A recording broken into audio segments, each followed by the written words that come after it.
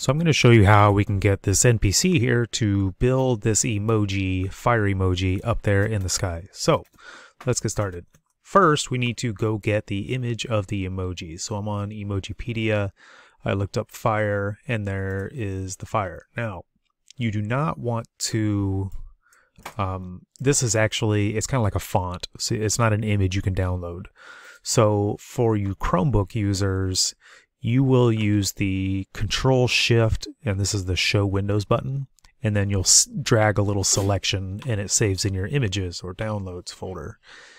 Mine's a little different. I'm on Windows, so I'm going to use the Snip tool, which does a very similar thing to what your Chromebook thing does. It kind of dims it out, and now I want the tiniest little one I can get and be real close to the edges on it if I can.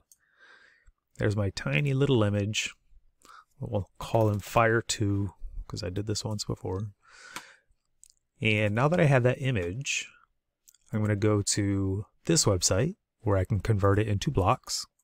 Go to Editor, choose a file, Fire 2, and you do not want it to use all blocks, because if you do, I just hit convert, and then if I go to convert to commands, raw commands, we have 195 commands to build that.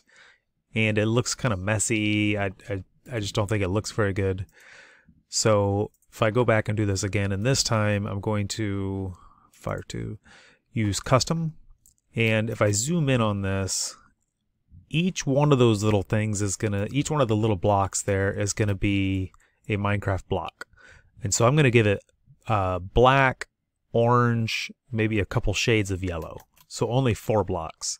So I'm going to go to custom and uncheck all, this check mark right there. So it's got no blocks right now. And I'm going to say black concrete, orange concrete, yellow concrete, and let's give it yellow wool too. So it's got 4 different colors it can use to make that. If you have a larger image, you definitely want to shrink it down. To something less than 30 by 30 is usually a good idea. All it really means is you have more commands to copy paste later, but it's more work later. So if I hit convert, it did a pretty nice job there, although it filled the edges with this. So I'm actually going to click on this little delete thing with the paint bucket and just click once on there. And then actually going to clean this up just a little bit. I don't like some of these strays flying around. Looks pretty good. Okay. Let's go with that. Now I do convert to commands, raw commands. What do we have before? 195 or so. Now we have 47. Much more doable. So copy all that. And then we can't go into Minecraft yet because Minecraft Education Edition that this tutorial is for will not understand some of these commands. So if I go to a new Google Doc or Microsoft Word if you have it, and just paste,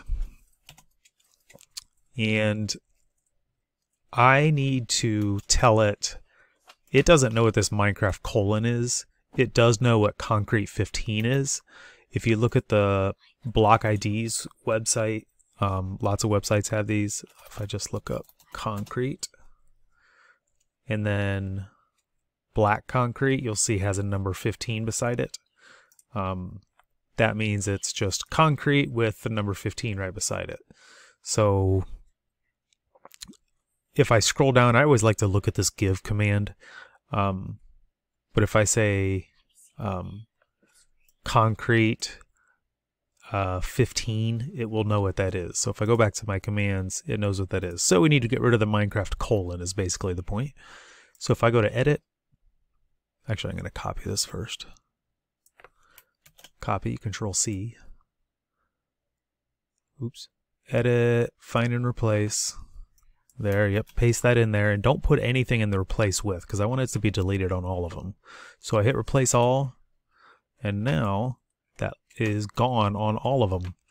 So now it knows what concrete 15 is, concrete 1, wool 4. If I went and looked those up, let's say wool 4, I was curious like what that is.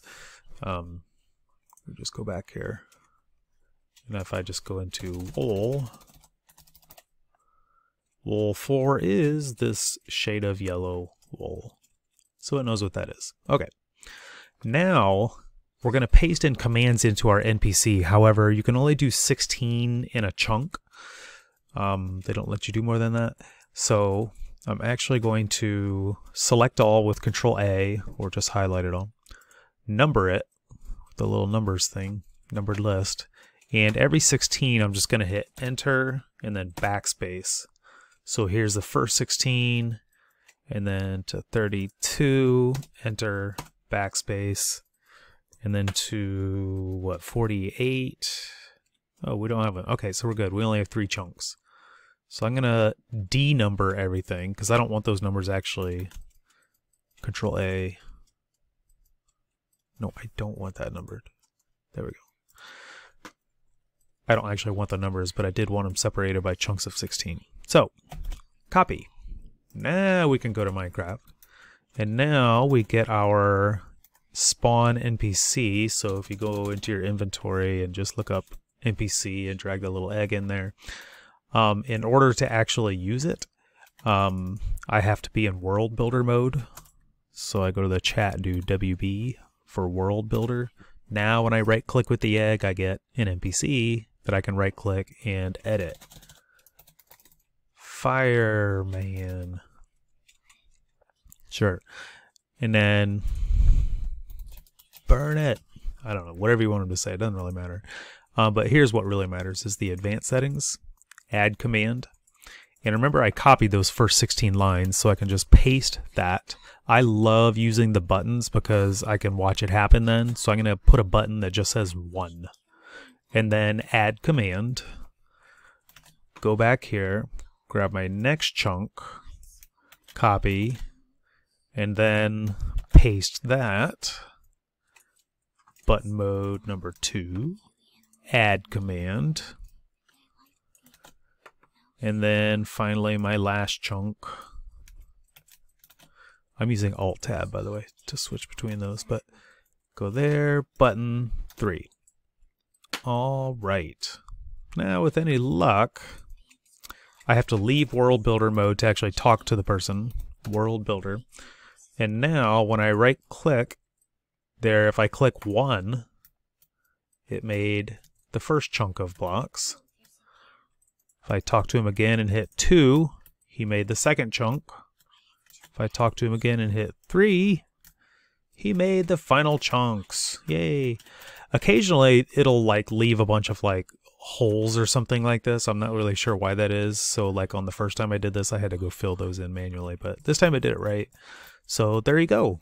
Emojis in Minecraft Education Edition. Enjoy.